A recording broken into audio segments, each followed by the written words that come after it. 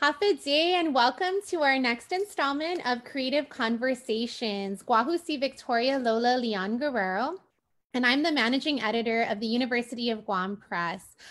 We are very honored today to feature one of our authors, Dolores Barcinas Santos, and I'll tell you a little bit about her in a few minutes. But first, I'd like to share who we are and what this series is all about. So, the University of Guam Press, here at the University of Guam, advances regional scholarship, develops cultural literacy, and expands accessibility to knowledge about Micronesia by providing high-quality, peer-reviewed publishing services.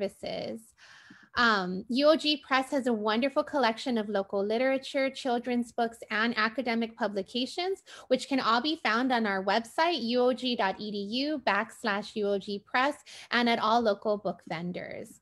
With generous support from the Guam Economic Development Authority, we support a community of writers through a program called Manyetlun Imentitigi, a writer's fellowship that includes a variety of different activities. Manyetlun Imentitigi translates into siblings who write, and truly that is at the heart of this program. We have 18 writers in 3 different peer review workshop groups who meet every other week to provide feedback on each other's writing. We host several community events, including our upcoming writing retreat, which will take place in Malesso at a seaside Airbnb, where we're going to allow writers time and space to focus on their writing. And we have public readings and conversations with authors as part of what we call our Creative Conversation series. The goal of Creative Conversations is to connect authors and artists and to create space for us to inspire and learn from each other. Without further ado, I'd like to introduce our Manyetlun Imentitigi Fellowship Director, Akina Chargalov, who will introduce our presenter today. Hafa day, Akina. Hafa day, Lola. Thank you, and hafa day, everyone. So today we are honored to be joined by Dolores Barcinas Santos, the author of this beautiful children's book I have here, 13 Months of Malesso. This book tells a story about our CHamoru ancestors and how they marked time using the phases of the moon and important seasons in their lives. Months were named to describe seasonal weather and the best times to fish, plant, and harvest food. And just like our ancestors, the Barcinas girls, Ha'ani, Rita, Leah, Lily, and Arissa, marked time using the seasons of their beautiful Songsa Malesso. So first and foremost, Suzu's Masi, Dolores, for being here. If you'd like to open up with a couple of words. Have a day. Yes, thank you so much for having me. This is such a great outlet that you guys have at UOG Press to be able to have these different creative conversations and to just talk about the writing process, creative process, kind of collaborate amongst other writers and kind of get inspired. So thank you so much for thinking of me and including me, and I'm excited for today. So thank you. Welcome. We're so happy to have you here. So we are joined by 2 of our fellows who are actively participating in our peer review writing workshop group. So we have Edward Faji Jr., an English major at UOG, and Megan Tylegui, an English teacher at Southern. Thanks for being here, guys. So I guess we could just open up the conversation. Does anyone else, or does anyone want to start with their questions? Hi, Hafa J. Thank you for being here. I just want to say that when your book first came out, I actually went to the opening or the very first day of it, where it was down in Malesso and you had your reading and your signing. So I was able to get a signed copy by you that day, and even by the artists. And I was just so glad that I was able to get that chance to actually hear you read it live. So my question for you would be, what was your creative process and your publications process to get this book, to where it is at today? Hafa day, Megan, thank you so much for your question and for coming all the way down to Malesso. I know you mentioned you teach at Southern, but Malesso is still pretty far from a lot of things. So thank you so much. That means a lot to me. Well, the publishing part and just the writing part, it honestly started off at the University of Guam as an assignment for one of my classes under Mrs. Keisha Borja Kichichu Calvo, all her names and her glory. And it was just to create a book, write a lesson, present the lesson in front of the class, and it ended up tying in some cultural aspect, right? And so we came up with the idea of doing the CHamoru lunar calendar and trying, because, you know, we don't really talk about the lunar calendar. It's not really something that is, you know, known out here on Guam. I know that the fishermen use it all the time at the co-op and maybe even at the farmers co-op. And but it's not something that kids really know about. I didn't know about it too much growing up myself. So we said, why not kind of implement it somewhere in the lesson? And I came up with this book that was just a bunch of my family pictures with things that we did in Malesso growing up at my Nana and Papa's house. We were out in the jungle, in the river, in the yard, just like having our own adventures. And I collaborated with my cousins to, you know, kind of brainstorm the things we do during the different months of the year. And then turned it in, did the assignment. And then they said, turn it into UOG Press and, you know, maybe they'll pick it up, right? And so time goes on, and a few months later, I get an email from Lola saying, we're interested in working with you on your book. And I was like, wait, hold on, for real? Like, I didn't think that that was gonna happen. I was like, out of all the books from my class, you know? And then working with Lola and the folks down at UOG Press was amazing. We got to go through a selection of artists, working with illustrators, and to kind of bring the book to life. I was meeting with Lola like once every week for like 2 years. I think it was a span of over 2 years. So I saw so much of Lola and the staff and everybody down at UOG Press like all the time. And it was a lot of collaboration with them. And then they did the hard work of going out and collaborating with the community down at the Fishermen's Co-op, Farmers Co-op. So it was like this long journey of from a school project at UOG to this beautifully like finished book that's on the shelf now here on Guam and even on Amazon. So it was 2 years of just writing and waiting and putting it together, making it perfect before it came out. So yeah, it was a lot of hard work, but it was such a great process to be a part of and to go through.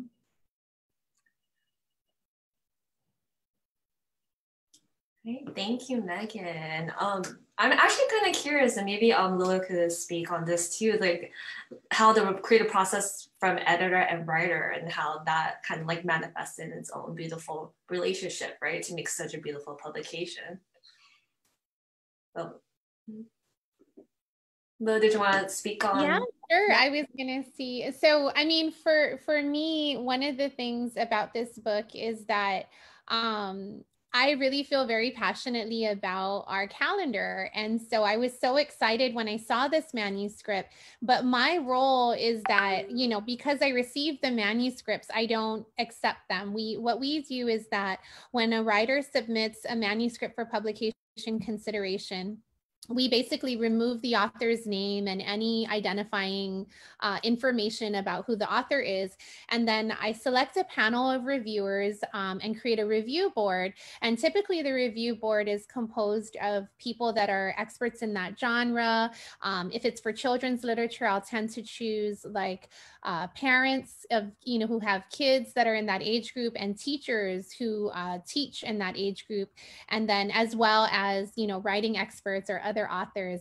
And so, you know, it takes a while for the review to happen. And so when it came back with such high scores, I was so excited because I really loved the concept. I thought that it was really incredible to not only feature the way our ancestors mark time, but to show that even today, and even if the ways we mark time have changed, at the heart of it, you know, the village and the family and our land is kind of what really shapes the way we mark key things in our life, right? So we mark time based on the seasons of our village. And so Malesso is such a beautiful village. And so to work on this was really exciting. And Dolores and I were very patient because we actually had to had two other artists before we had the artist that actually illustrated the book. So, you know, we would get so excited because, you know, we'd have a new artist and their vision was so incredible. And then, you know, life happens or other commitments come in the way. And so we had unfortunately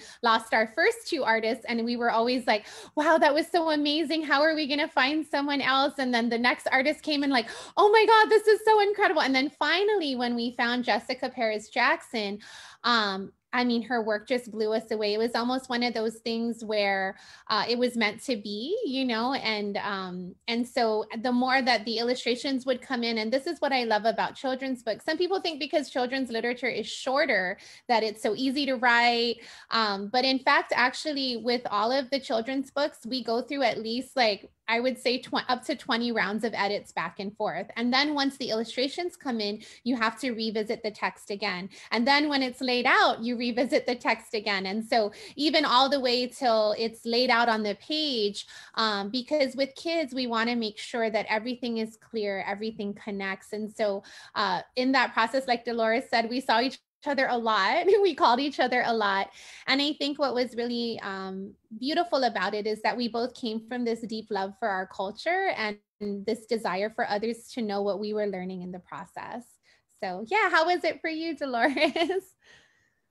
Oh yeah, exactly how you felt was how I felt. Just, I was, you know, was going through those two artists who were so amazingly talented. I mean, every single artist that we worked with was just like, wow, this is amazing that we have this talent on Guam. And like you said, we would get excited because we see something and I would envision the whole book. And then, like you said, life happens, you know, and then we go through the next one and then the next one came. And what I learned throughout all of that is that it was kind of meant to be because we were learning so much through collaborating with everybody while we were kind of waiting for the right artist to come through, you know? So we were able to collaborate amongst so many people to where we put everything together and the layout was perfect and the content, the writing of the story and the educational context of the story was there and it was solid and it matched every single part that Jessica illustrated. And so it was long. It was two years of waiting and okay, let's edit this, let's change this, let's tweak it. But at the end, it was like this really beautiful thing that came together and it was worth the wait and worth all the visits to UOG Press every week. It was so much fun.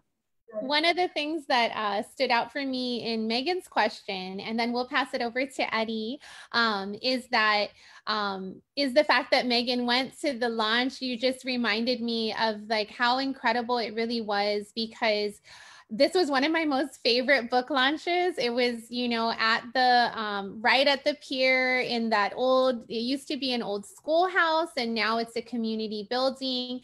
And it had that feeling of like this, like of history in it.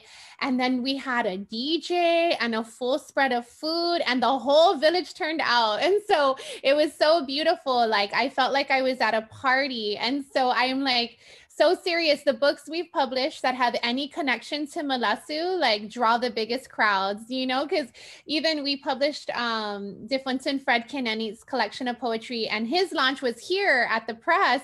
And I swear the line for autographs, like there was a line from 6 to 9 p.m. That's how many people showed up. We sold out his book in like one night and almost everybody was from Malesso. And then the same thing happened with 13 Months in Malesso, that pride and that, you know, that dedication to the village and also just your family and the connections that everybody had. I mean, you know, everybody was so, the whole vibe of the launch was people sharing their own stories and their own memories. And, you know, Dolores's cousins who are featured in the book did this gorgeous, you know, green backdrop. Like, you know, it was like incredibly better than anything you'd find on Pinterest. And there was like a nice little stairwell that they turned into a play area for the kids. So, I mean, I think that it really, brought to life the book. It was almost like you got to see it in real life. And it was such an honor to even experience the book launch. And I think it kind of really goes to the heart of our philosophy here at the press, that these books are more than just what's on the page. They're part of our community, and they represent our community. And so yeah, I wanted to share that memory because it was really cool. So Eddie, do you have a question? Yes. Hafide, Dolores, Sizos Masi Pare Tiempo Mu. I think I'm happy to be here because I guess I represent just an outlier. I've not attended the launch, but I've just heard so much about 13 Months of Malesso, and I've been a big fan of it.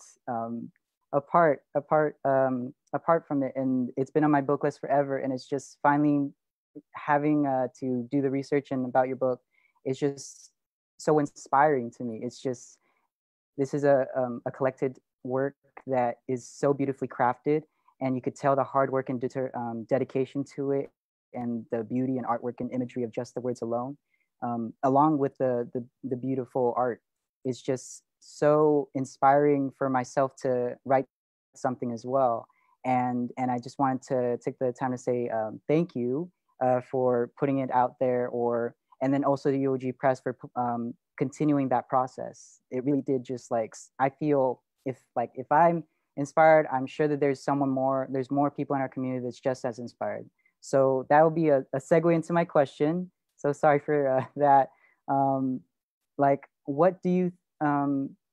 What advice do you have for writers who want to immerse themselves in our land, immerse ourselves in the culture and the community, and actively try and look for inspirations for a piece? What do you recommend we do? Well, half a day, Eddie, thank you so much for all those kind words. You're so sweet. Thank you. For your question, my advice for that is to really key in on, our Manamku. This story derived from my Nana and Papa, and it derived from their home and their yard and their backyard and the back kitchen, and being able to put your own experiences into writing, into a book, whether it be for an audience of children, teens, adults, young adults, just really keying into your experiences. What are some things that you can learn from our elders? What are things that you've learned throughout the years of growing up on Guam? If you're talking about culture, what are some things that really stand out to you about our CHamoru culture? And what is so different about our culture compared to another culture? And I think that's what really sets apart books from UOG Press and writings of people here from Guam, even children's books that I see all over the place, even before I wrote mine, was nobody else can relate to that except for us who grew up here. And I think that's what makes that so special. So my piece of advice is to really write about what you experience, write about things that you learned from your Nana, your Papa, your mom, your dad, auntie, uncle, whoever has raised you, because those people, we don't live forever. And I think when we write down those memories and we really pay attention to those experiences, and we're not on our phone, and we're not zoning out, and we're not paying attention to other things, and we really hone in on those experiences and that valuable time, that's what really makes our writing and our culture so strong and so very different from any other region of the world. It all comes back to our Manamku and what we've learned and how we've grown up. And I think that's the biggest advice, is to go off of that. Definitely. Awesome. So I was thinking maybe we could talk a little bit about the content. One of the central features of the story, of course, is the CHamoru lunar calendar. And so I know for me, I didn't learn the calendar until I was an adult. And so I was really curious, when did you first learn about our 13 months, and how did you learn about it? And,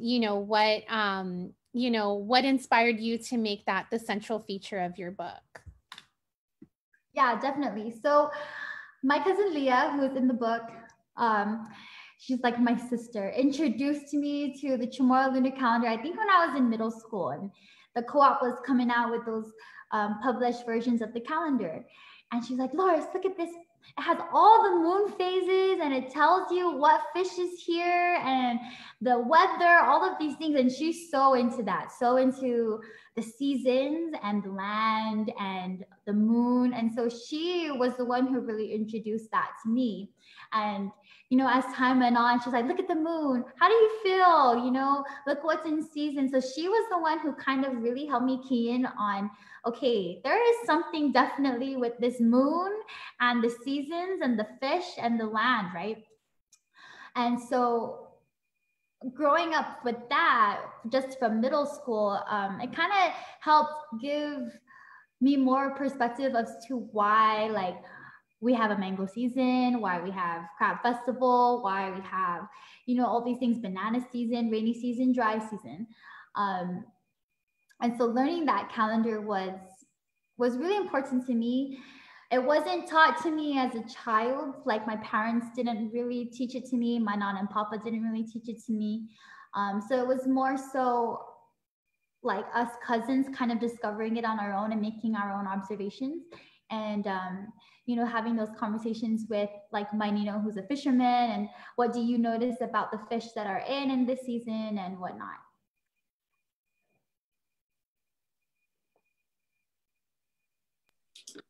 Thank you for sharing. If you guys have any questions, please feel free to just like dive right in. So what's your favorite season? My favorite season. That's a good question, because I feel like I have so many different memories in each season that it's hard to really put, I guess, a good one. But my favorite would definitely be in the months of January, February. So that's my greenie, right? I also enjoy anything around Christmas. So that's like that 13th month. And so Mazangan, Umagahof, all of those. And I think it just goes into what I experienced around those times of just having a fresh start. I know that that's what the book opens with, is welcoming the new year with family. And I think that's what's really important to me, is it comes down to family. And that's what that time of year, that's what that season represents to me, is just being together. Even people who are off island come home, you know, we're all together, family. So those seasons of, I guess you could say, like November, December, January. So all of those phases are just my favorite because we're all together. So this project was for your Nana, correct? Yes. Yes. What was her reaction when she was able to kind of like take a look at it? Yeah, so initially when I did it for my UOG class, it was kind of for her because she does have dementia, and so her memory is kind of in and out. And we noticed that she loves to look at pictures, whether it's just in a book, a random book, or even like family photos. And so what we did was, going through that original writing the story for my UOG class, my cousins and I put together all these pictures from us growing up with her around, my papa around, who had passed away. And so it was originally to help her, like, to kind of remember that during this season, we're picking mango with you, like for 2 months, right? Just eating mango constantly. And this month we put up the belen and you weave the roof, you know, with Leah, Rita, and Arissa. And for her to see those images was really important to me. And that's also why I wrote it, was to help her kind of remember key things we did throughout the year. What was her reaction? She still has the very first original book of what I turned into to my professor at UOG. And she flips through it from time to time, asking, hey, that's me in the book. I'm weaving the belen, or hey, that's us, and looking for the Easter eggs, or that's you, or whatever. And so though her memory may not be there, and her mental health may not be there completely, she still has an understanding of what those pictures were, who we are in those pictures, what we were doing. And that's great for me. You know, that's more than enough for me, for her to know who we are in those pictures, even if we're little, and to know and to identify things that we were doing. So yeah. Thank you for sharing. That was so beautiful. I think Eddie has a question for you.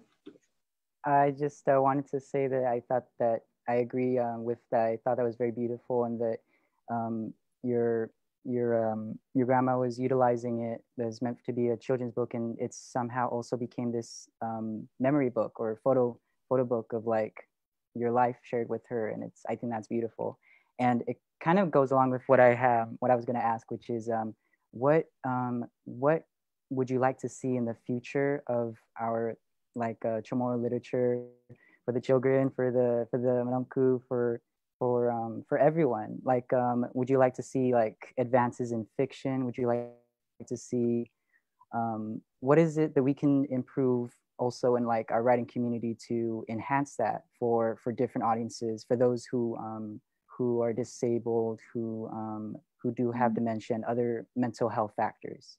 Like, what is the limit? And I feel like you already know the answer, so I'm just going to let you bounce off that. I don't know the answer. I'm thinking about that question as asking, like, okay. But no, it's such and the reason why I don't know it is because there's just so many things that you can do, right? I like how you mentioned what can you introduce, right? What can we change? What can we add to the bookshelf of the CHamoru writing, or of us authors being CHamoru and putting books on the shelf that's different, right? And I think bringing up different issues of what we don't know, right? So things that were limited knowledge of, we didn't know really much about the calendar, right? And then also bringing up something about health. I know that that's such a big thing in our CHamoru culture, is being healthy. Diseases, this dementia thing isn't just with my nana, it's a bunch of Manamku who have it here on Guam. And so introducing those concepts, whether it even be to the younger generation, preteens, young adults, and writing about it in a way where, it's kind of, it's an uncomfortable topic, but it's something that happens here. And it doesn't have to be this fancy children's story, but just something that there was more research done to it. This is the issue, what can we do for the issue? Or maybe there's something that that we just don't know more, and we want to know more of. So I think what I would want to see is just more of those things that are unexpected. So we expect children's books, right? We expect kids' books to come out. We expect things to be about Nana Papa, or about family, or about adventures. But what other things that are outside the box about our culture that's different from everybody else can we put onto our shelves? And I think that'll be really cool to see. That's awesome. So I do want to just invite those who are tuning in online, if you have questions, to go ahead and add them in the comments for this event. And we'll be sure to start asking them in the second half. But I wanted to talk with Dolores a little bit about becoming an author. And so I wondered, was this something that you had always dreamed of for yourself? Like, had you kind of had plans to do writing before this class, or was it something that really just happened in the class? And how do you feel about it now that you are a published author? Yeah, so growing up, I think writing composition was probably one of my favorite contents in school. I love to write. Short stories, short essays, it was kind of always something that I was always interested in. However, I always wanted to be a teacher. So being an author was never, ever in my line of thought ever. And so being challenged to create a book for that class just so happened to be a blessing in disguise, and turned me into an actual, locally published author. And that's amazing. And for that to happen here on Guam is just incredible.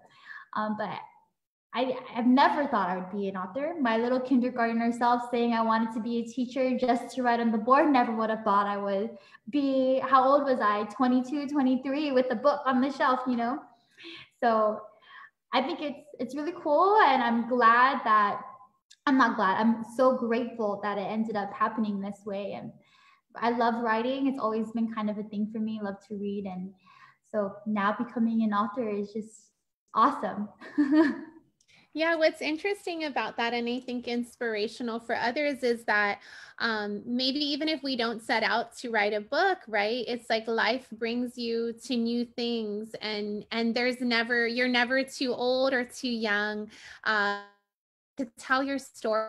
And I think that what's really powerful about this book also is that sometimes we feel like the lives of our ancestors are so far away and that we're so different. And, oftentimes when we think about our culture, people often, make comments, and this was a lot, like I would say a few decades ago, people would make comments like, oh, the Chamorro culture is dead, or there's no more Chamorros, or our language is dying. And I mean, that then infuriated me. And even now, I think efforts like this really show that that is not the case, and that there are things about us that even if we convey them in new ways, are really rooted in our culture and our values. And I think this book, like taking for example, the way that we depicted the building of the Belen and compared it with the thatching of the roofs, at the exact same time of year, right? And it's interesting because the months that you pointed out as being your favorite are the ones that particularly are when people are kind of quieting down and spending time in the village and spending time with family, right? The rest of the calendar too is really dedicated to the hard work we put into fishing and farming and connecting to our land. And we're still very much like that today. And I think the book makes it accessible to us. It shows that you don't have to necessarily do what your earliest ancestors did to be considered Chamorro, right? We are Chamorro no matter what, even if we grow into new ways of practicing these values and living these values. They're part of us. So the way the book is featured is when you open it, on the left side, we see what our ancestors did. And on the right side, we see what the Barcinas cousins do in Malesso. And even though it may look different, it also blends perfectly well. And I thought that that was really cool because I think in many ways, you're showing people what's possible, and not just you can be a published author, but also you can learn about your culture and your history no matter how old you are. And so I want to thank you for that, because I think that's a really important thing for people to know. Yeah, I want to thank you for that, because that whole concept of putting, the olden days, like they like to say, the old Chamorro days on the one side, and then what we experienced on the other side, and having it kind of mirror each other and writing about it. I learned so much through that. And it wasn't new information. It was just things that I didn't realize were exactly the same that happened way back when and happened now. And so putting those two elements together, it was just such an eye-opener for me. And then, like I mentioned, I didn't learn about the Chamorro lunar calendar, from the womb, and automatically, I knew what Inero Fibero was type to my greeting, my no, like I had to, we learned it as we grew up. And you're never too young and you're never too old to learn these things. And like you said, to experience new things about your culture and about your family. And it just takes you down so many different alleys, and you can end up being an author. That you end up being an author of a children's book. Like, it's just amazing. So thank you so much for that too, Lola. Viva. So the very first question you received is from Rosanna Castro. She says, your book is reaching children with Chamorro heritage living abroad who have not experienced the island in person. Your story uses literature to make an abstract concept like culture relatable for young and developing minds. Thank you for sharing your talents and bringing our culture to life by telling your story. Do you have any ideas in mind or plans for a next book? Thank you. Well, Rosanna is actually my cousin in Washington. So thank you.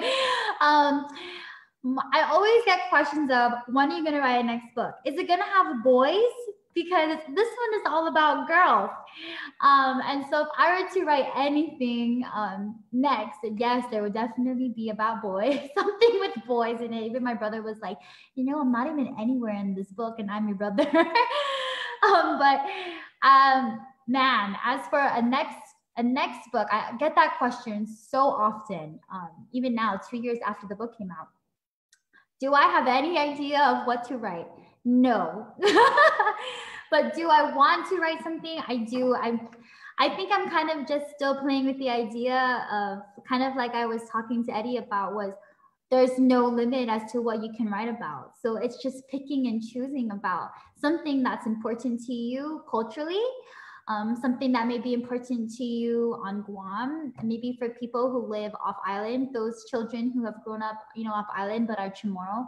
What are some things that, are important to them, and kind of bringing that to life through a book and kind of reaching out to different audiences. So there really is no limit, but I definitely will include something with boys in my next book if I were to write one. Your cousin Leah says, no boys, girl power. Yeah. Even allowing only, just kidding. Yeah, and that was a joke. I mean, in Marito, we were known as that. The Barcinas Girls are here. Oh, are you gonna go to the girls' house, the Barcinas Girls? So we have a family full of girls. So naturally, it just came out as, oh, the Barcinas Girls. Everybody knows us as that. So it's just funny. But even my brother was like, that's so rude. You didn't even include me, and I live with you. Like, okay, my next one will be just about you. And your experiences with growing up with 5 CHamoru strong girl power around you. I would love to read that book, actually. So we have a bunch of questions coming in, so this is great. So one is from Jeremy Santos. Why did you choose to hold your book launch at the schoolhouse in Malesso? First of all, hi, Mom. I chose to hold that at when this book came out and Lola said, no, we're going to publish it and it's for reals and we're going to have it on this day. I think that was really surreal. And that whole time of writing the book, I kept passing by that schoolhouse and I was like, Mom, that building, I want to have my launch there because it needs to be in Marito. We need to bring these people who are going to read this book down to Malesso. Like, they have to experience what I call Malesso magic, right? And maybe we'll bring them to the house, but let's bring them to this historical place of education. I've had my papa's siblings attend school there as children. We actually found pictures of my great auntie who went to school when she was a little girl in that schoolhouse. We found it when we were cleaning it up. And then my nana taught in that school. And so just to have so many different generations go in and out of that school building, just being educated, like right on the ocean side. And those generations, me being related to them, and this book kind of as a tribute to my nana and my family, and it also being an educational tool. Like, I'm like, Mom, there's like no better place to have it than this schoolhouse. And it was so beautiful walking into it. I mean, the floors were like the Ifit floors, and the windows were just those old school louver windows. And it was just amazing. It was a really magical experience to be in that building and to know what it was and to know that it was a school. And me being a teacher, I'm like, wow, I can't even imagine. I don't even know what it would be like to teach in that school. And so that was really why. It was to kind of bring it full circle and bring it back down to Marito and some type of education as well. Yeah, and I'm so glad you did. Like I said, it was totally my favorite book launch. So our next question is from Jessie Chotgala, Hafide Chatlu. Could you speak on the process of getting a book published with UOG Press as far as getting help with editing and maybe some costs associated with publishing? You can talk a little bit about what it was like for you, and then I can also chime in. Okay, perfect. So I know, like Lola mentioned before, it was all manuscript. So I had this as a book layout done just on Microsoft Word. And she said, when you submit it, strip it. Take out your name, take out, all of those things, the pictures, just take it out. We just want the text, and I guess when it goes through that panel, they want to really key into what you're actually trying to write about and the ideas that you're bringing to the table. What are you what are you trying to teach? What are you trying to, you know, convey? And so you submit a manuscript, and like she mentioned, there's a whole panel that rate it, you know, is it readable? Is it age appropriate for the audience that it's targeting? Is it culturally relevant globally, just here on Guam? And those are the different things that they rate you on. And from there, you cross your fingers and hope that Lola emails you 2 months later and says, yeah, we're very interested in actually working with you. And from there, you meet Lola once a week for 2 years. You go through like a bajillion edits of how about we word it like this, or how about we change this into this, and kind of just tweaking it to make it more appealing to the audience and to make it more informational, educational. And then you pick out an artist. You get to go through this whole portfolio of artists that UOG Press has in store, of just amazingly, incredibly talented local artists who have submitted their portfolio to the UOG Press. And from there, you just start collaborating, and it's a great collaboration amongst the staff, amongst UOG Press, and as well as the illustrator and those that you work with out in the community. And then eventually it goes out to get laid out as a book, and then you have it in your hands. So that's the whole process from an author standpoint. Awesome. Yeah, so, you know, I just speaking to the second part of the question about costs associated with publishing. So UOG Press, sometimes people think that we're just a printer. So sometimes people will say, oh, how much do you charge to print my book? And I'm like, oh, no, that's not what we do. And I'll refer them to local printers because we are a publishing house in every sense of the word. So, you know, if a book is accepted for publication, then we handle all of the costs. So once a manuscript is accepted, then as was mentioned, we provide thorough editing. We provide, if it requires illustration, and usually when it requires illustration, that's when it takes a little bit longer, because especially if you're working with an illustrator from scratch, and it takes time, it's a creative process. And then after that, we hire very professional graphic designers. So one of the things that we pride ourselves on here at the press is that we hire local. We really try to ensure that all of the features of the book, as much as possible, are done by our incredibly talented local writers, authors, editors, etc. And so we have some incredible graphic designers who I think their layout skills are just so superb. Our books really stand out. And then once it's laid out and it's finalized, we have wonderful printers that we work with. I'm actually here in our book room. So behind me, you can see a lot of our titles. So we store the books, we market the books, and we distribute them worldwide. So our books are available in all local bookstores and on Amazon. And now we are actually expanding our distribution offerings through partnerships with other distributors in the United States to get it into other big national booksellers. So we continue to grow because we want all of our stories to be told.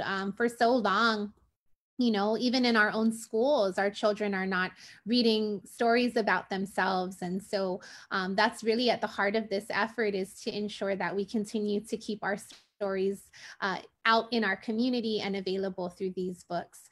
You know, if a book does not make it in the first round, we have incredible reviewers that will provide comments. So, you know, say a manuscript doesn't score high. So we, you know, the categories that Dolores described are part of our blind review scoring sheet. So each manuscript is scored. And if the score isn't high enough, typically what the reviewers recommend is revise and resubmit. And they leave very thorough comments. And then the author is always invited to revise their manuscript and resubmit it again for consideration until they get it right. You know, it's a process. And so that's actually why we created Manyetlo ni Mentitigi, is because we recognize that our island is not short of talent. We're not short of stories, but we need to develop writing communities to support authors through this process, because nothing is ever done in the first draft, right? It takes many, many drafts.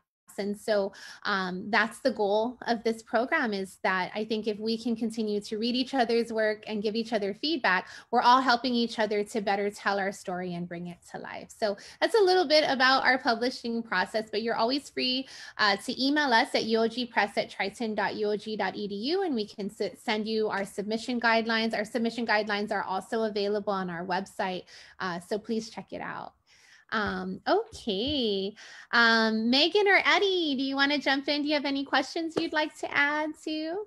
I have one more question, and I just want to know, like, how do you pick, like, or how did you pick your pictures of your family for your book? It must have been a very hard process to like pick which exact picture you wanted. Oh, yes. And thank you for bringing that up. So Jessica did such a beautiful job of bringing those pictures to life. So I'm not too sure if everybody is aware that the pictures in the book are actually based off of family photos. And Jessica just brought them into life, like just so amazing. My family takes a bunch of pictures. And so our archive of photos from growing up was just so large. And I tried to pick photos that really represented like our personalities and, you know, who's doing what, you know, who's really doing the coconut back there, who's really weaving the hat, you know, and who's really thatching the roof with Nana for the Belen, and who's really singing with Papa on the guitar. And so we really tried to pick pictures that really symbolize us, you know, growing up. And going through those archives of pictures was just really fun for the whole family. I got even my aunties and uncles to give me pictures of us kids. So picking family photos was really difficult because I love them all, but it was really important for me to pick ones that really truly represented, you know, who we are as the 5 girls being down there, because we're all very different and we all, you know, like different things. And so to be featured in different parts of the book, I really had to be mindful of what pictures I chose and who was doing that to make sure it was, you know, accurate and as authentic as it could be. So we do have a question that we received from Leah. Who is your favorite character in the book? Who is my favorite character from the book? My Nana and Papa. They were also mentioned in the book. No, I love, okay, so we're a group of cousins, you know, we're all so close. We're like sisters, you know, we grew up together. We're always with each other. So I don't have a favorite over the other. I know Leah will be like, is over there on her computer screen, like, yeah, right, okay. But but no, we all grew up together. That's why this book is so special.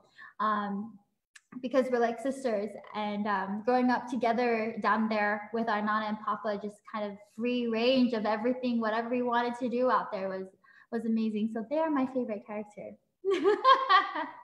I also want to add, during the launch, you guys also had like similar prints, right? Like you were matching, and it was like really beautiful. Yeah. Was it Leah that did the prints? Yeah. So we did our best to emulate the moon phases on our dress. We're like obsessed with the moon, me and Leah. We're like moon girls or something. I'm like, we're just so obsessed ever since she introduced me to that lunar calendar. And so we're like, you know, we need to be distinct that we were the 5 girls in the book, right? Because I'm like, this event is not just about me, you know, it's about them, it's about my family. Let's make sure, you know, people know who they were in the book. And so Leah was like, we should print the moon phases on our clothes and our dresses. So that was a really, really cool thing to have and to be able to wear together. I wanted to share my own little personal memory of meeting all 5 of our Barcinas cousins. So first of all, I want to shout out and thank Leslie Travis, who's actually a member of our Manyatluni Mentitigi fellowship. She's in my writing group, but she's an incredible photographer.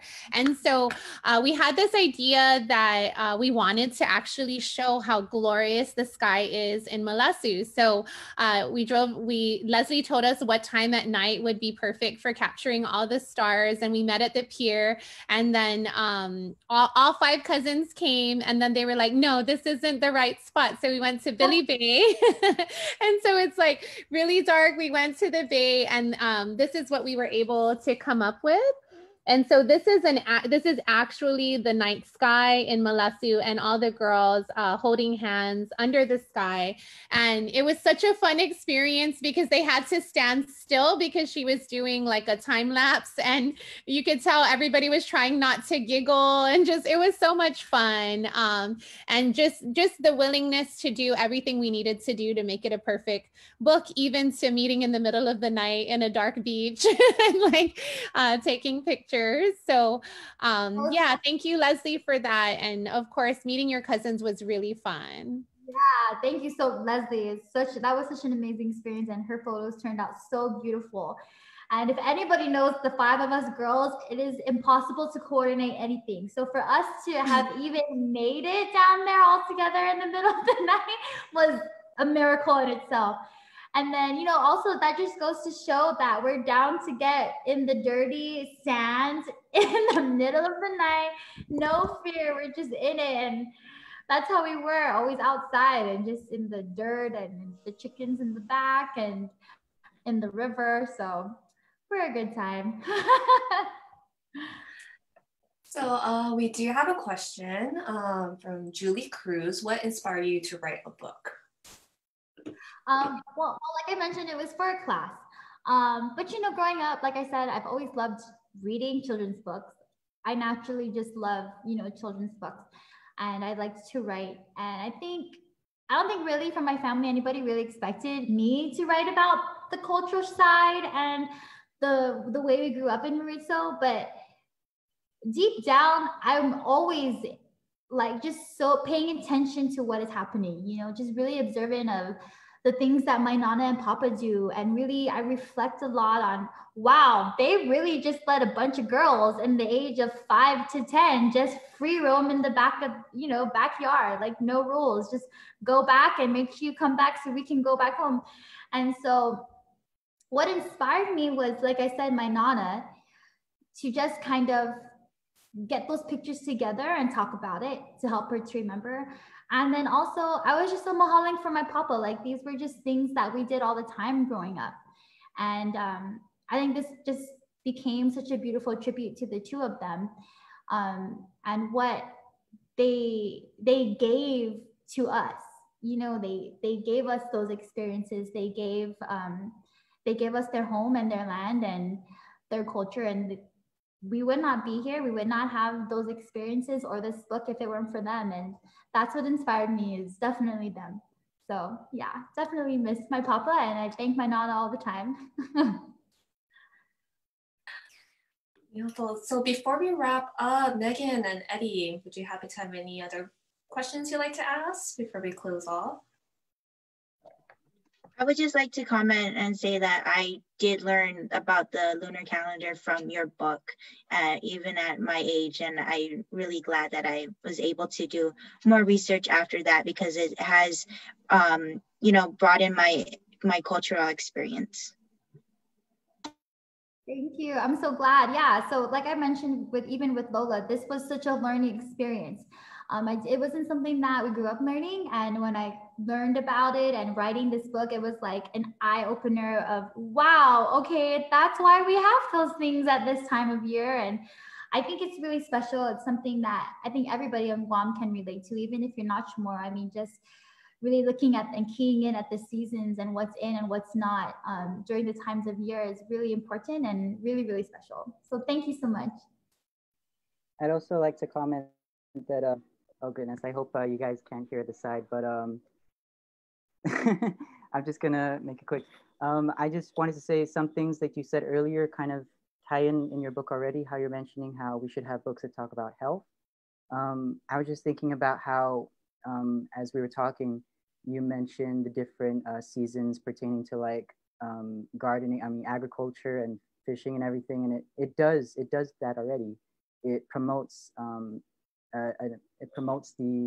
Antigo diet. It promotes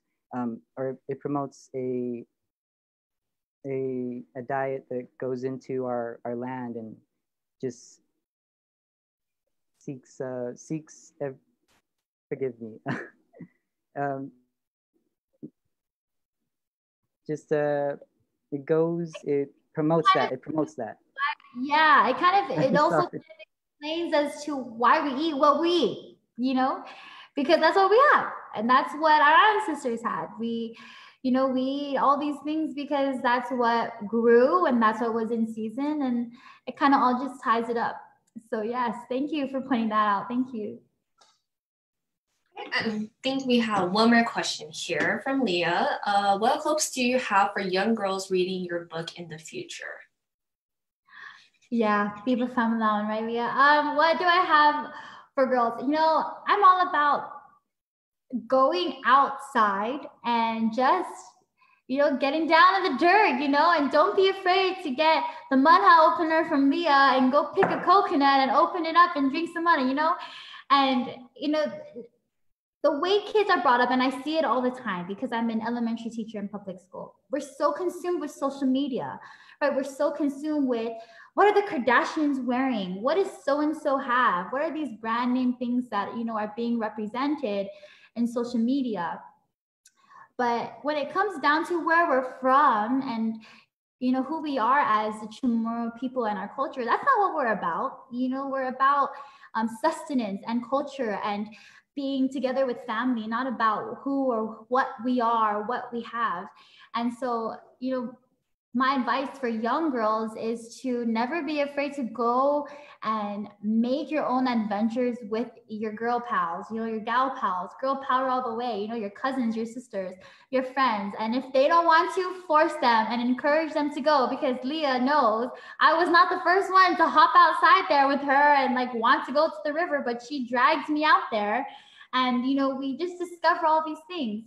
And so my advice for young girls, is to just get those experiences, don't be afraid to get dirty and to go outside, put your phone down for a second and enjoy what we have here on Guam, enjoy your Nana and Papa while you have them, and really pay attention to these experiences that you have while you grow up, because you're only young for so long. Then you get old and have to get a job, and so just enjoy it, because being a young girl is just so much. There's never a more fun phase in your life. And so just be as adventurous and fearless as possible. Viva, that's wonderful advice. Thank you. So as we close out, I just wanted to address one final question really quick. So Julie Cruz asked if the book is in the libraries and has it reached the schools, both private and public. So a lot of our public school librarians have ordered the book and it is in their libraries. There are copies at the Hagåtña Public Library and here at RFK.